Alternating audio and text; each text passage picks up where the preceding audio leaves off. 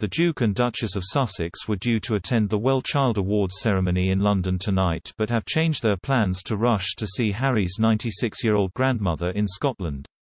Buckingham Palace shared a rare update just after midday that the Queen is under medical supervision at Balmoral with doctors concerned for her health. A palace spokesperson said, "Following further evaluation this morning, the Queen's doctors are concerned for Her Majesty's health and have recommended she remain under medical supervision. The Queen remains comfortable and at Balmoral." Harry and Meghan, who are living in California after quitting royal duties, are currently in Britain as part of a trip to Europe this week. A spokesperson for the couple said, "The Duke and Duchess of Sussex will be travelling to Scotland." Heir to the throne Prince Charles, Camilla and Princess Anne are already at the Queen's side. Prince William, Prince Andrew, Prince Edward and Sophie are also all heading to Balmoral. It comes after a busy day for the monarch on Tuesday, which saw her appoint Liz Truss as Prime Minister at Balmoral after Boris Johnson tendered his resignation.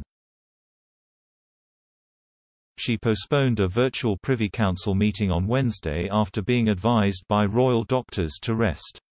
Ms. Truss was informed of the update on the Queen as she unveiled her plan to tackle the energy crisis to MPs in the Commons.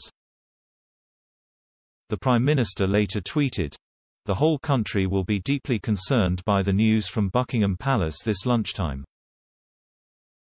My thoughts, and the thoughts of people across our United Kingdom, are with Her Majesty the Queen and her family at this time." Well-wishers have been taking to social media to share their concern for the monarch. The Archbishop of Canterbury said the prayers of the country were with the head of state.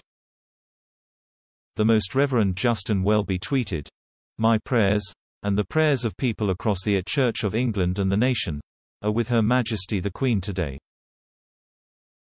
May God's presence strengthen and comfort Her Majesty, her family, and those who are caring for her at Balmoral."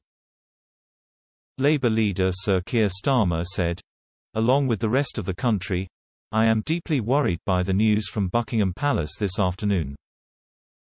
My thoughts are with Her Majesty the Queen and her family at this time, and I join everyone across the United Kingdom in hoping for her recovery." Scottish First Minister Nicola Sturgeon and Welsh First Minister Mark Drakeford also shared well wishes for the Queen. The royal family's website appeared to crash following the news of the nation's longest reigning monarch's health, with an error message reading, "Gateway timeout."